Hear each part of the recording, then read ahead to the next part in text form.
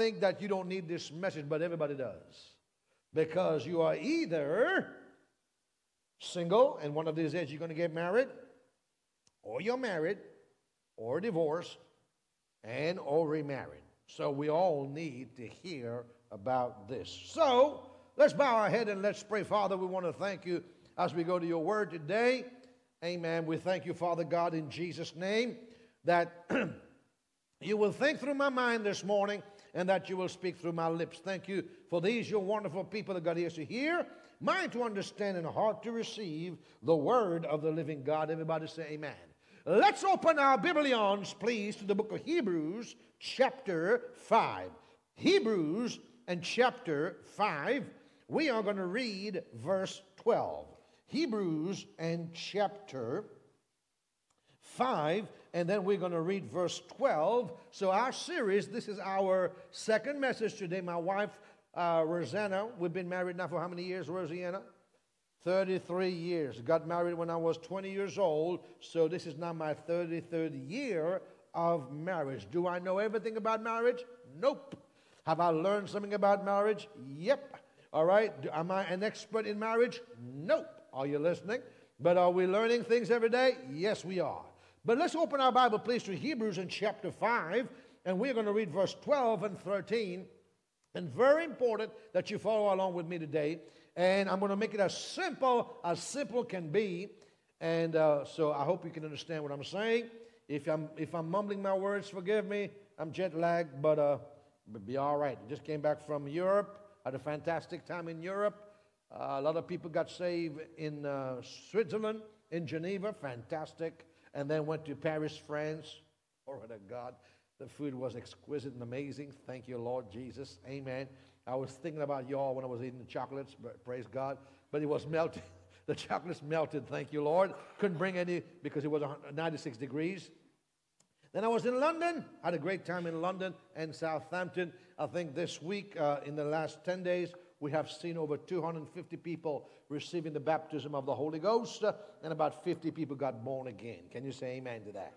So let's go to Hebrews in chapter 5, and we're going to read from verse 12 to verse 13. Paul says, for when the time you ought to be teachers, you have need that one teach you again, which be the first principles of the oracles of God, and are become such as have need of milk and not of strong meat. Verse 13, please. And that's the part that I want us to look at. In fact, let's all open our mouth and read that verse together, please. Verse 13. For everyone that uses what? Milk is what? Unskillful in the word of righteousness, for he is a baby. Read that again, please, louder, please. Come on now, Jacksonville. Talk to me, everybody, now. For everyone that what? Uses milk is what? Unskillful in the word of righteousness, for he is a baby. Now, I want you to take note of the word unskillful in the word of righteousness. Now, when you read your Bible, first thing I want you to understand about the Bible is not just a book about salvation and redemption. It is the only book that provides you salvation and redemption. But the Bible is more than that. The Bible is the best business book you'll ever read in your life. The Bible is the best marriage book you'll ever read in your life. And the Bible is the best relationship book that you'll ever read in your life. If you read the book of Proverbs, if you read the book of Songs of Solomon, you'll understand a thing or two about marriage. Are you listening to me now?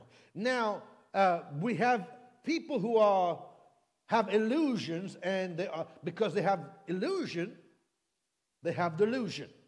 Are you listening? Because they have what? Illusion, they have delusion. And they think that there's something called marriage made in heaven. There's no such thing as marriage made in heaven. The only marriage that is made in heaven is the marriage supper of the Lamb. That is when Jesus is the groom and we are the bride. Can you say amen? And guess what? You're not going to have any problem with Jesus. Now, he might have a problem with you, but you're not going to have any problem with Jesus. But marriage is an institution and a constitution of God. Now, Our problem is that when we get married, we are unskillful in marriage. I mean, bear witness. All right? We are unskillful when we get married. As a matter of fact, most of us, unless you've studied on it, even when you get into a relationship prior to marriage, you are unskillful in relationship. And that's why, because we are unskillful in a relationship, things don't work out. When you are skillful, that's when you can produce results. The reason why you're not seeing the results that you're looking for in your marriage is because you and I are unskillful in our marriage. The day that the preacher or the pastor pronounce you husband and wife, that doesn't mean you became right there and then a professional husband and wife. It means that you were just a husband and wife legally, declared legally on paper, right? And you assume the title of husband and wife, but that does not make you a husband in conduct or a wife in conduct. Can I get a witness? So there are things that you have to learn. Are you listening? And there's no better place to learn than from the Scriptures. Well, first of all, I want you to understand this. I want you to write this down. First of all, I've been a husband now. Do you have that picture for me, Paul? All right, you don't have it? Thank you, Lord. All right, well, let me show it to you on my phone. Thank you, Jesus. All right. Can you put it on the screen, Paul? All right, Paul's going to try and put it on the screen, okay? And this is how I feel about it, This is how I feel about marriage. And, my wife hit the jackpot when she married me. Thank you, Lord Jesus. All right, praise God. At some point, okay, can you get it? Or this is my 1 minute. Thank you. All right, it's coming on. All right, thank you, Lord Jesus. Can you say amen? Hallelujah. All right, thank you, Jesus. Can you see that? Some of you might see it on my phone. I'll show it to you on my phone, and then he's going to show it to you on the screen. Glory to God. Can you read this, Pastor? What does that say? Being a trophy husband is exhausting. Okay. Being a trophy husband is what? Just exhausting. How many trophy husbands do we have here? Come on, let me see your hands. How many disagreeing wives do we have here today? All right. Is that right, Ethan? You are a trophy husband? Come on now. That's my daughter-in-law and my son over there. Praise God. Go and give them a hand together. Praise God. Hallelujah. I told him, I said, if she ever gives you any grief, just tell her you married the Arakion stallion. I don't know if he's used that, but that's the kind of advice that you get from your father. Amen. You married the Arakion stallion. All right. Thank you, Lord Jesus. Can you say amen? I don't know how many of you have ever seen the comedy show series Everybody Loves Raymond? Oh, how many loves Raymond? The best character in there is Frank. Frank is the best character. And one day he was talking, his wife, they were having an argument in the store of all place, and his wife, what's her name? Marie. Marie said, I'm not just some kind of trophy wife, And he looked at her and said, you? Trophy wife? What contest in hell did I win? For you to be labeled a trophy wife. No. I'm just kidding with you. Praise God. Can you say amen? Hallelujah. All right. Now, but the problem, ladies and gentlemen, is that many of us are unskillful in marriage. How many of you remember, I think it was in the early 90s, there was a book that came out, Men Are From Mars and Women Are From Venus. Yeah, I think a bit further away than that. Thank you, Lord. But many of us are unskillful in marriage. A person who is unskillful will not know how to produce results. A person who is unskillful will not know how to produce results. And so, ladies and gentlemen, many are having poor results in their marriages because they're simply not skillful in relationship, and they're not simply skillful when it comes to marriage. You don't get married and overnight you become a super husband and a super wife. No, it doesn't work like that. First of all, you need to understand this. Marriage is a clash. Marriage is what? A clash. It is a clash of two cultures coming together. I think Ms. Rosie told you last week about the ice cream incident. How many remember that? Right? She made for me spaghetti bolognese. And when I first got married, ladies and gentlemen, that's all we ate. Italian food.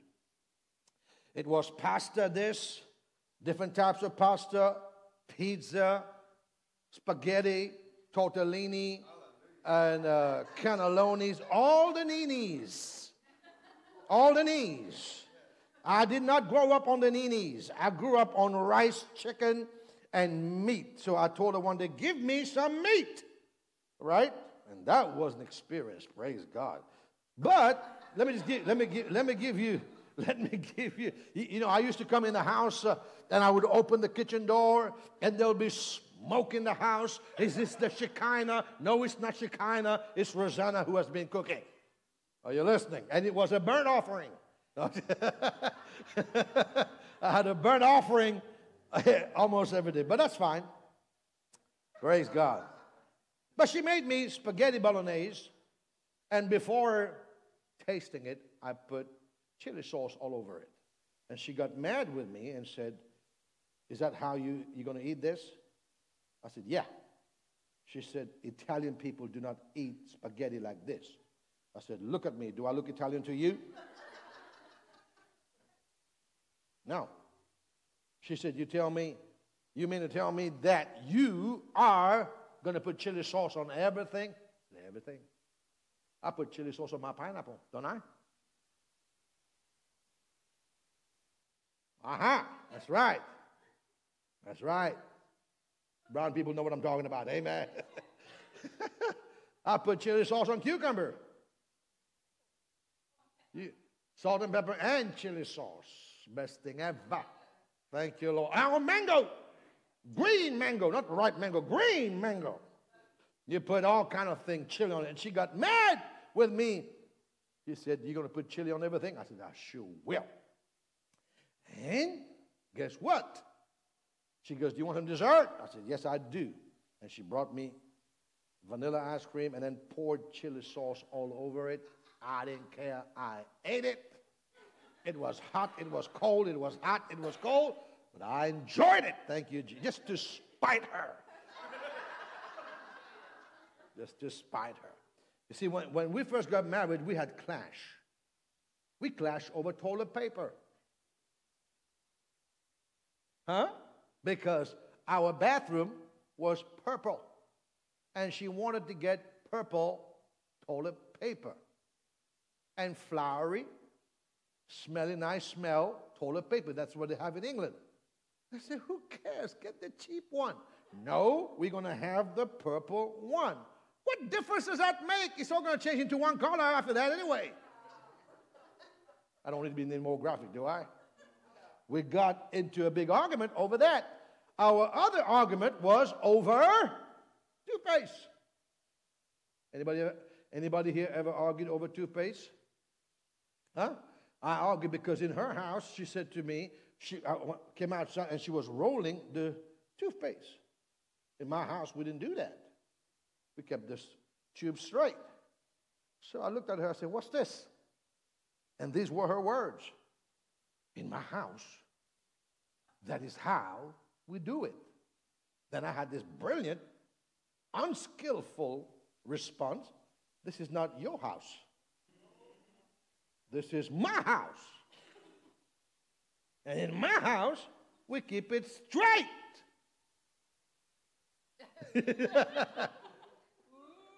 Barry, you wanted it back there. Thank you, Jesus. So, ladies and gentlemen, we argued over that. So the way we resolved it, and that's not how you resolve it, right? We bought 2 different tubes of toothpaste. I said, you can roll your one for all I care, and then my one, keep it straight. Now, guess what? couldn't care less whatever is there. If it's rolled up or straight, in fact, sometimes I just squeeze it in the middle. Drive her nuts. Thank you, Jesus. All right. You're not going to become skillful overnight. Look at the next verse again, please. Verse 14.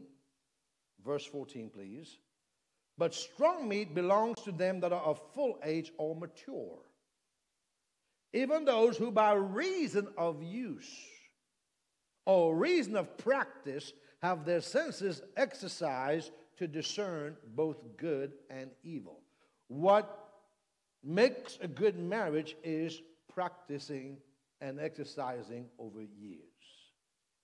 And guess what? I've been married now for 30 years, and there's still things I'm learning about Rosanna, and there are still things that she's learning about me. Now, just because you call yourself a spirit-filled believer or you have the anointing of God does not mean that you are skillful in marriage. We all have got to learn. Can you say amen? Now, so marriage is a clash of cultures. Marriage is a clash of upbringing. Marriage is a clash of education. But then you're going to have to come to the middle and merge and create your own family. All right, now let's go to the book of Genesis. And out of the book of Genesis today, I'm going to give you 4 simple principles. The book of Genesis is the book of beginning. And God laid out for us in the book of Genesis the principles of marriage. And if you understand these 4 simple principles, it will change your life. So we're going to call it Genesis principle number 1, Genesis principle number 2. Okay? All right. Or Genesis law of marriage number 1, or Genesis law number 2. All right. Let's go to Genesis. Thank you, Lord. Chapter 2. I want to tell you this. I did not know when I first got married how to be a husband. I didn't know. I just had a title, but I didn't know. And so I had to learn over the years. I did not know how to be a dad when my kid came along, and then I just had to learn how to be a dad. Praise God. Okay. Let's go to the book of Genesis, chapter 2. Let's read verse 24 and verse 25, and then I'm going to read from the NIV. Genesis, chapter 2, verse 24 till verse 25. Okay? For this cause, therefore shall a man leave his father and his mother. I need you, please, to underline that in your Bible.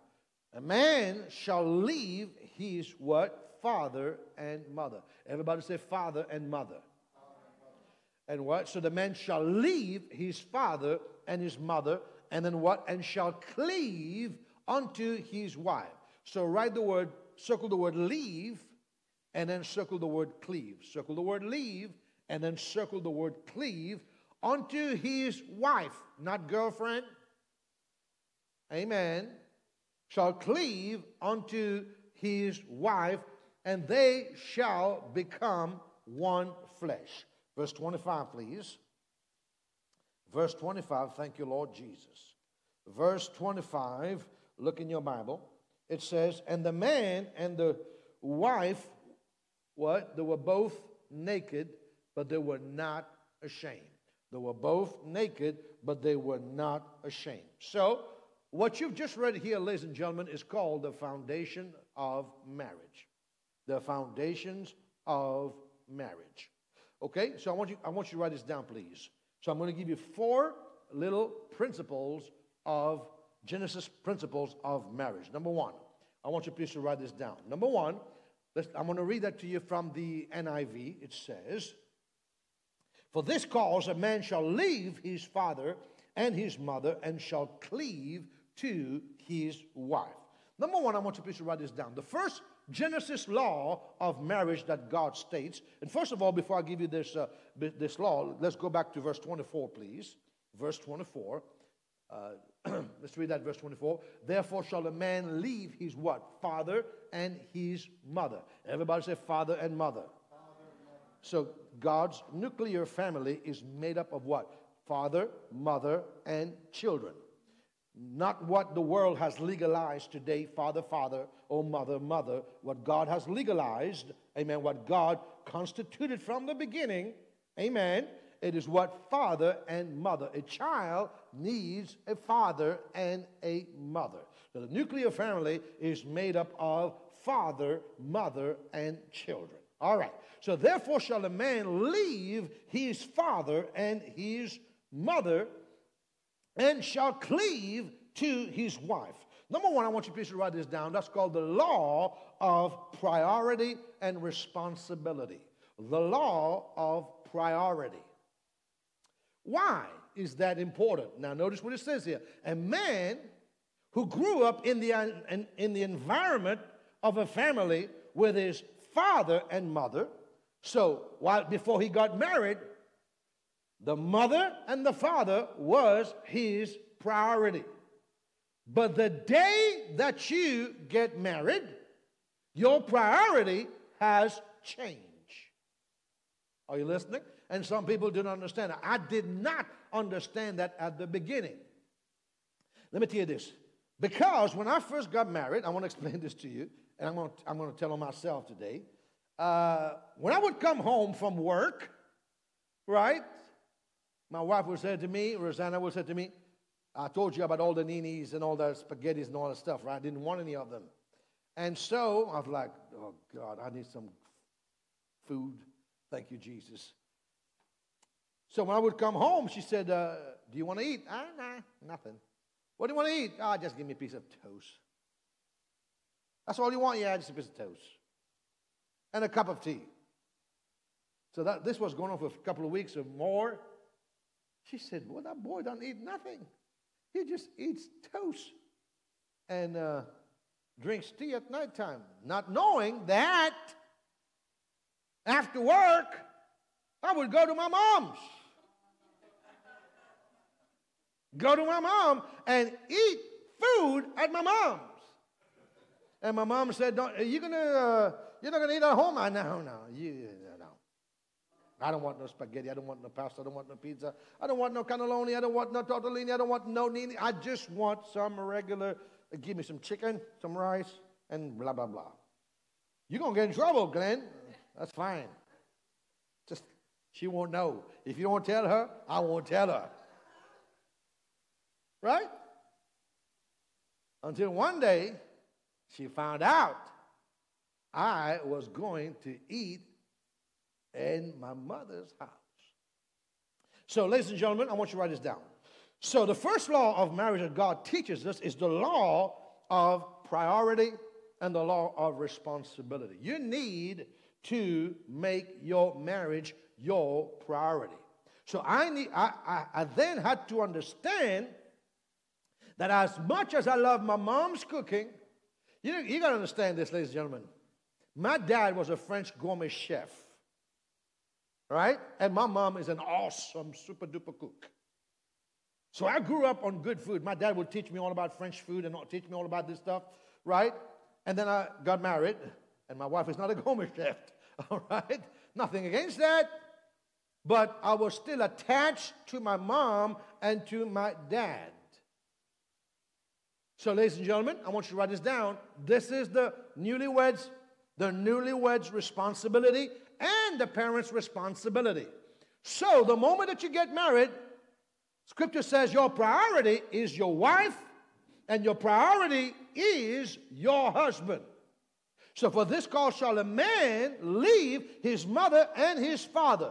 Now, the responsibility of the mother and the father is to leave these kids alone. Let them find their own feet. If they want your counsel, they will ask you for it. If they don't ask you for your counsel, don't give it to them. So as much as the man leaves his mother and his father, the girl leaves her mother and her father. And many times, as parents, it's difficult because you still want to say something to your son. You still want to say something to your daughter. Now, my mom didn't have any problem. And my dad, he was just, in his own little world. Thank you, Jesus. And but we had to find our feet by ourselves. Because, now, if she knows my mother was a clean freak. Once you get up in the morning, you don't go back to bed until it's bedtime. Right? And once, ask her, come over here for a minute, please. Come over here for a minute. Ask her, I need some battery change, please. All right? Ask her, what did my dad do to you to teach you? My dad was in the Navy. All right? Thank you, Jesus. Bless God. All right? What did he show you how to make the bed? Yeah. Can we pull that? Yeah, no, they're going to bring the battery in a minute. Thank you, Yeah, Jesus. he taught me how to make a bed. Thank you, Jesus.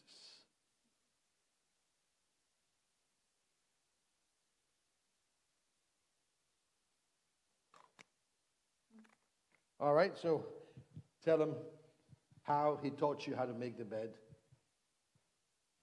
Very slowly and Very meticulously. yes, tucking in, spreading the sheet perfectly, not a single wrinkle in sight, completely even, all tucked in neatly, folded, the corners folded and tucked in neatly, and then the layers, and then everything had to be perfect.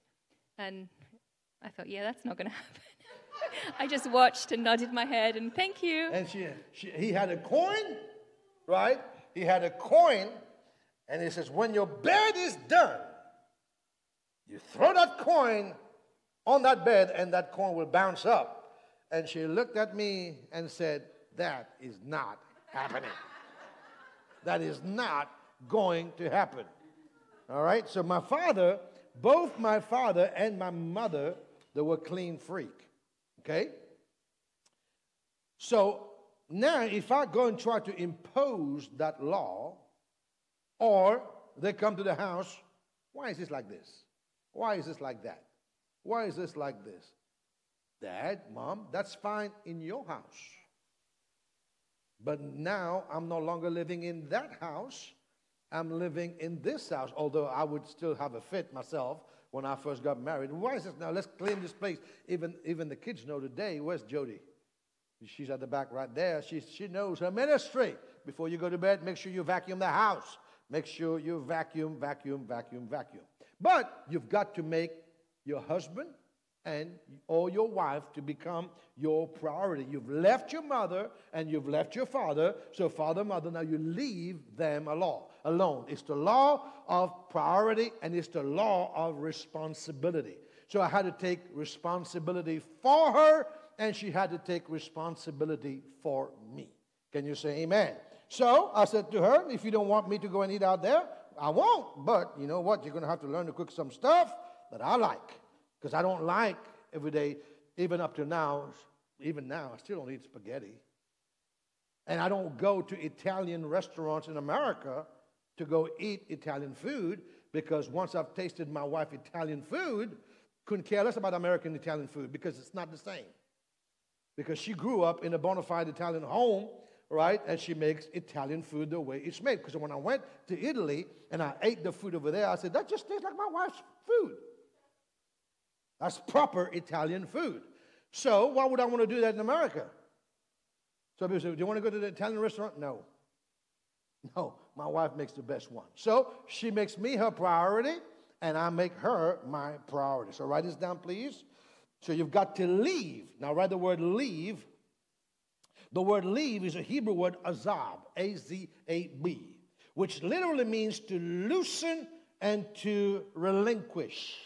To loosen and to relinquish. So when God said that a man should leave his father and mother, amen, when he gets married, God meant that as a man, you're now to relinquish the position that you had as a son to which you were previously devoted to your mother and to your father, or as a daughter, you are devoted to your mother and to your father, but now you have to be devoted to your husband or to your spouse. Can you say amen to that? Praise God. That doesn't mean that you disrespect your parents. Doesn't mean that. The respect must always be there, but there must be a separation. There must be a separation, and let these kids find their feet by themselves. So it's the law of priority. So if you're sitting next to your spouse, all right, or if you don't have a spouse, or you're looking for a spouse in the future, and you must say this: I must make my spouse my priority. Can you look at your spouse and tell them that, please? I must make my spouse my priority. Amen. Hello, spouse. You must make me your priority. Thank you, Jesus. All right. Thank you, Lord. So that means after marriage, my parents are no longer my first priority. My wife or my spouse is my first priority, and the same applies to the wife. Number 2, I want you please to write this down, please. Now, write it before we go to number 2. The law of priority states that what is first must always be first, and second must always remain second. Don't confuse the two. Don't confuse the two. Number 2, the second law of marriage, the second Genesis principle of marriage. The first law is the law of priority. The second law, and this is where many of us fail after marriage. We did it fine before marriage, but we fail after marriage. It's called the law of pursuit. The law of pursuit. For this cause shall a man leave his father and his mother, and shall cleave. Everybody say cleave. Cleave to his wife. The word, so write this down, please. It's leave, to cleave. And in Hebrew, literally means to pursue in order to possess. To pursue in order to possess. The word cleave is the Hebrew word dabak. D-A-B-A-K. All right? It means to pursue with great energy and to cling to something zealously. To what? To pursue with great energy and to cling something zealously. How many of you remember before you got married, you were pursuing one another? All right, you were always on the phone, right? You live in your own little world. There's nobody else but you. And I right, Libby and Drew? Before they got married, there was nobody outside of their own little world. It's just Libby and Andrew. Nobody else mattered. Right? It wasn't. Now, you see that because we've just seen them get married, but you were just the same. You were just the same. Right? You remember years ago, before we had cell phone, we had regular phone. And she would call me, and I would call and talk to her. All right, Rosie, put the phone down. No, you put the phone down. No, you put the phone down. No, you put the phone down. Oh, my God. Talk about him. Now you look back, it's all embarrassing, isn't it? Oh, God, you put the phone down. All right, then bye. So it's the law of pursuit, ladies and gentlemen. It is to pursue with great energy and to cling to something zealously. And ladies and gentlemen, that is the secret of staying in love. You got to keep pursuing one another. How many of you heard people say, well, I don't think I'm longer in love with that person? The reason why you stop being in love with that person is because you stopped pursuing. You were pursuing. Once you made that person your priority, you left everybody else and you begin to pursue. You begin to pursue. And then now that you're married, you're no longer pursuing. Why? Because life gets busy. Work gets in the way. Children gets in the way. And you stop pursuing one another and you pursue the children. So what happens is that you've got two people living in the house, giving all their attention to the kids, and then when the kids go away, it's like two strangers in the house. Ladies and gentlemen, you got to keep pursuing. You got to keep pursuing. Your courting does not end when you get married. I want you to write this down. The law of pursuit means that your courting does not end when you get married. You must make time to go out. You know what? Sometimes one of the best times that Rosie and I have is when we're just going outside. I think it was sometime prior to church before. We used to go before church or after church because didn't have time because I was busy, or she was busy. Just go and just drive by Walmart and get some little chicken wings and sit in the parking lot. Sit in the parking lot, just me and her. She said, that's our time. I said, that's right. $5 chicken. Can't beat that. Can't beat that.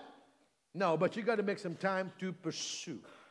So look at your spouse and tell them, let's maintain the law of pursuit. What? That's right. Pursue me. Thank you, Jesus. That's the secret of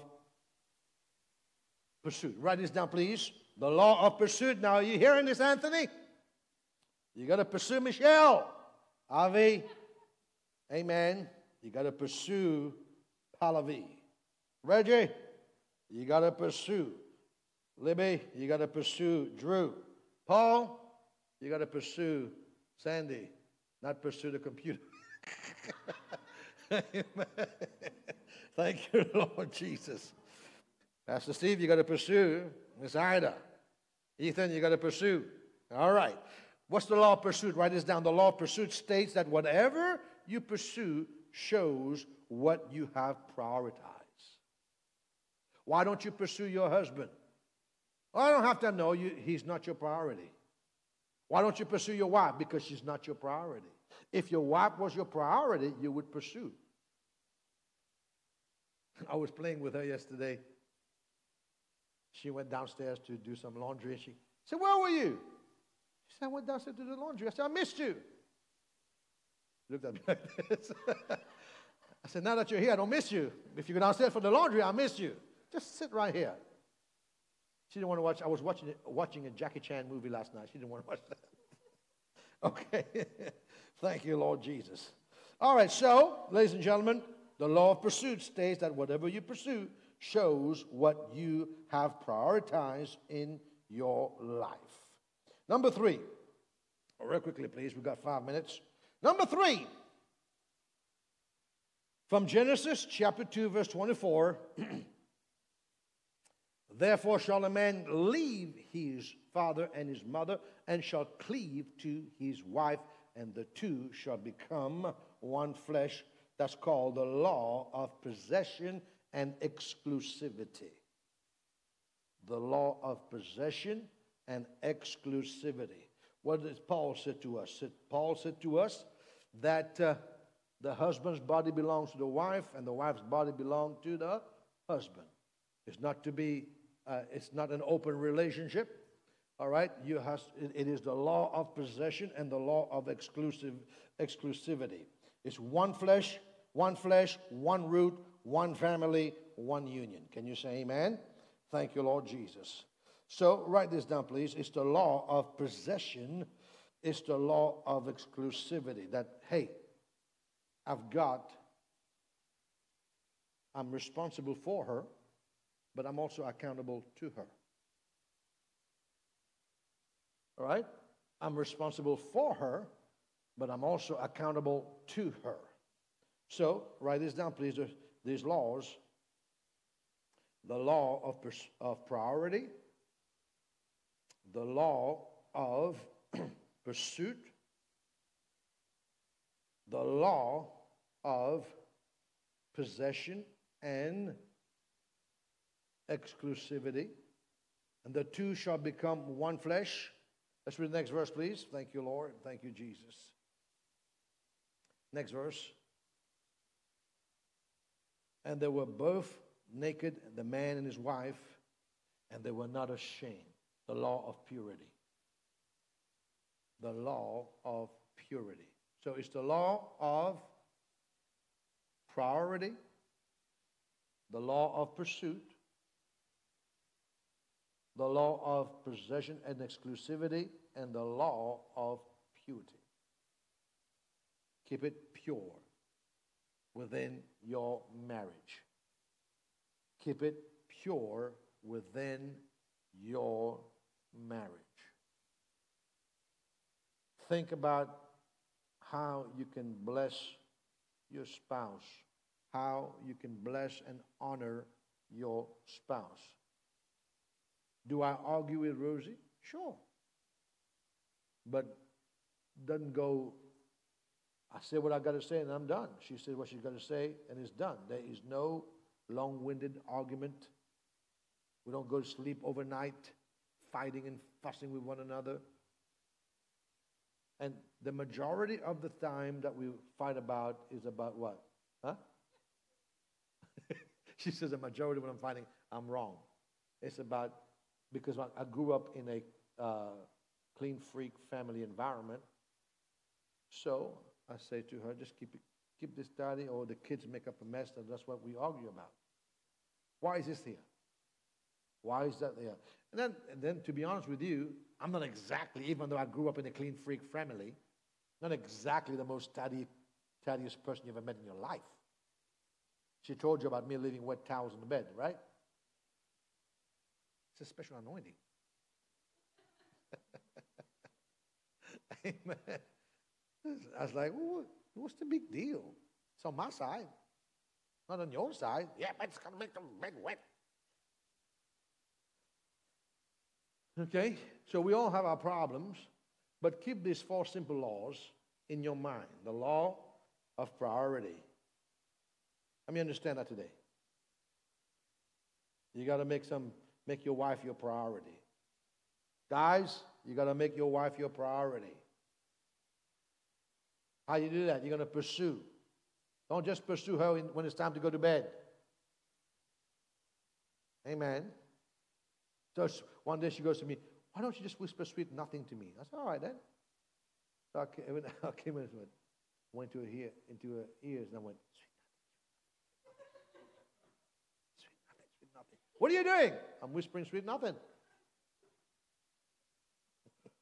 Thank you, Jesus. Am I a professional?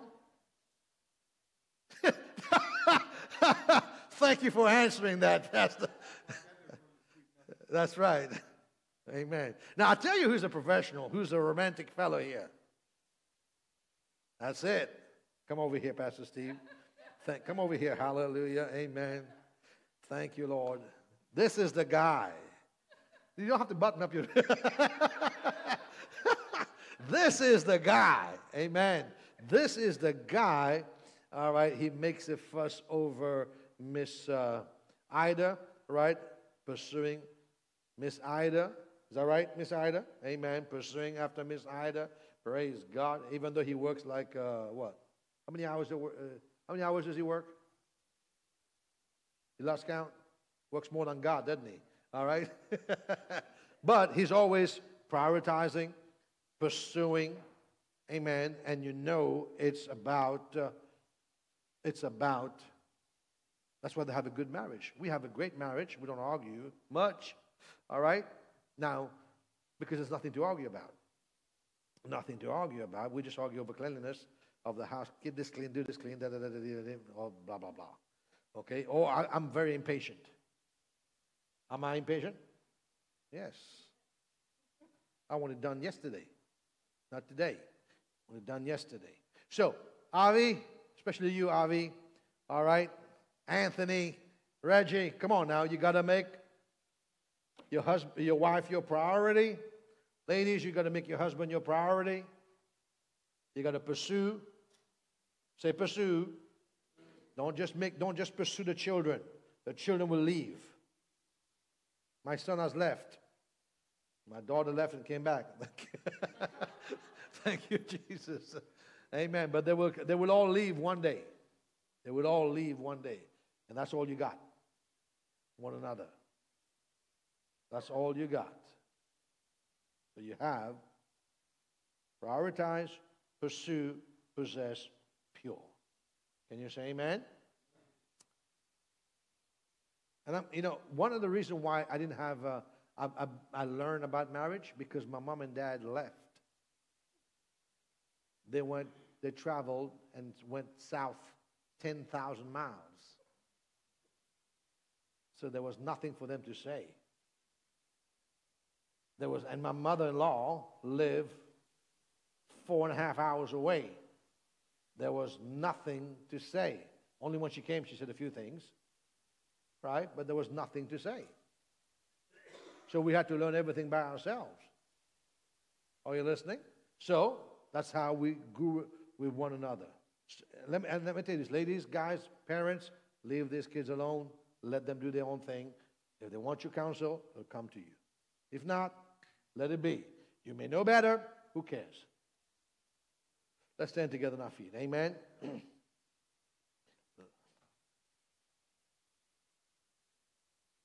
Unless it is sin, you don't say anything. If it's just the way you do life, understand that not everybody will do life the way you do life. Let people be people. All right. Thank you, Lord Jesus. Amen. Can you say amen? Okay, let's stand together, please. Jacksonville, let's stand together. Glory to God. My son is here from San Antonio. I'm so glad to see him today and his wife. Praise God. Miss Daniela. The Lord bless you. We're going to spend some time with them together this week. Praise God. Let's take our offering today. Come on, Jackson. If you put it on the screen for me, please. If you are in Jacksonville, you take your tithe and your offerings. You give to the Lord. Why do we give our tithe? Why do I give my tithe? Tithing indicates that I've made God first place in my life. Can you say amen? I've made God what? First place in my life. I have beaten the greed demon. I have beaten the greed demon. So I don't argue with the tithe. I just give God the tithe and the offerings. Can you say amen? It's not that if you don't tithe, God's going to get you. No. It's a principle of honor. Can you say amen? Glory to God. So let's take our tithe, gift, and offerings. Praise God. Thank you, Lord Jesus. Jacksonville, you do your thing.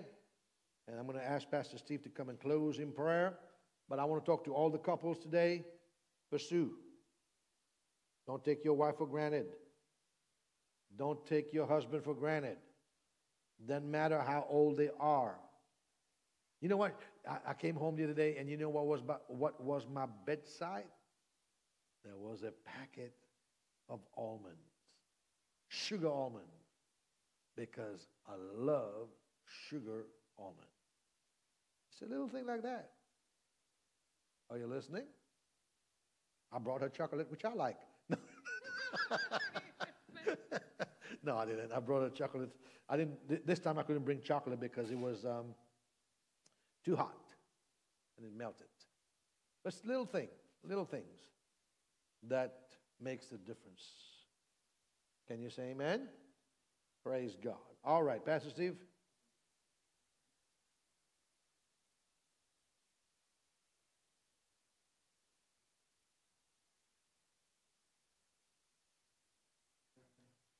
Amen. Thank you. Thanks, Pastor Glenn, for a great word. Marriage is a tricky thing. You got to take every day and get up and try to do your best, put your priorities where they need to go.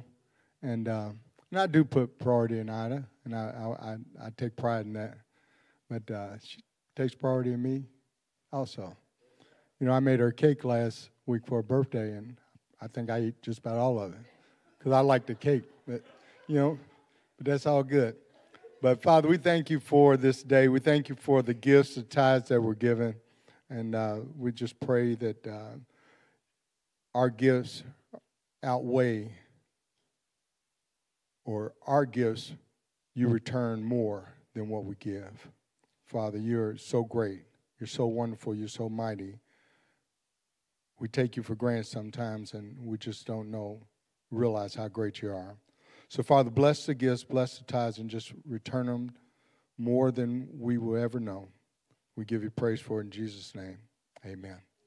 Amen. Now, let's get Psalms 91 equipped. We know we do that here at this church. We believe in the Psalms 91, and we need to take that psalm and share it with people that otherwise wouldn't see Jesus unless they heard it from you. So we take this word and we receive it inside, we meditate on, and we let it go and let people get the results of hearing from us. Amen? Let's go. He that dwelleth in the secret place of the Most High shall abide under the shadow of the Almighty. I will say of the Lord, He is my refuge and my fortress. My God, in Him will I trust. Surely He shall deliver thee from the snare of the fowler and from the noisome pestilence. He shall cover thee with His feathers, and under His wings shalt thou trust. His truth shall be thy shield and buckler.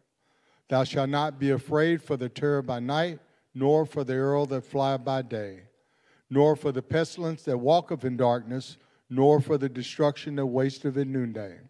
1,000 shall fall at thy side, and 10,000 at thy right hand, but it shall not come nigh thee. Only with thine eyes shalt thou behold and see the reward of the wicked. Because thou hast made the Lord, which is my refuge, even the Most High thy habitation, there shall no evil befall thee, neither shall any plague come nigh thy dwelling. For He shall give His angels charge over thee, to keep thee in all thy ways. They shall bear thee up in their hands, lest thou dash thy foot against a stone. Thou shalt tread upon the lion and the adder, the young lion and dragon shall thou trample under feet. Because He has set His love upon me, therefore will I deliver him. I will set him on high, because he has known my name. He shall call upon me, and I will answer him. I will be with him in trouble. I will deliver him and honor him. And with long life will I satisfy him and show him my salvation. Faithfully for Psalms 91 equipped. Amen? Amen. Now unto Him that is able to keep you from falling and to present you faultless before the presence of His glory with exceeding joy, to the only wise God our Savior, be glory and majesty, dominion and power, both now and forever. Everybody say amen, amen. Remember, we've got fellowship meal downstairs, so take part of that, please. And we've got cake downstairs. And we just want to bless the food and just pray that it's fit and nourishment for our bodies. Amen, amen. Don't forget, Wednesday, we'll carry on back to normal on the fire of God. We can spit, fly, everything, and shout and scream and have Holy Ghost fit. Amen. Amen. And then next Sunday, there'll be one more teaching on marriage. Amen. And then we're going to get back to our, back to the spiritual things again. But every year we will teach at least 1 month on marriage. Can you say amen to that? Marriage and relationship. Praise God. It's important because the devil wants to destroy marriages and families. And in this world that we're living right now, it is troublesome. So we need to know about relationships and marriage. Don't forget, fasting this week, Monday, Tuesday, and Wednesday. All right, Wednesday we'll be here early in church for 6 o'clock prayer. Amen. Tuesday we'll be online at 6 p.m. Can you say amen? And then Jacksonville and Louis will do their own prayer tomorrow as well. Praise God. So we'll do that. So let's not forget, we're fasting and praying for a move of God and souls. Can you say amen? Praise God. The Lord bless you. Let's go downstairs and grab some coffee. Praise God.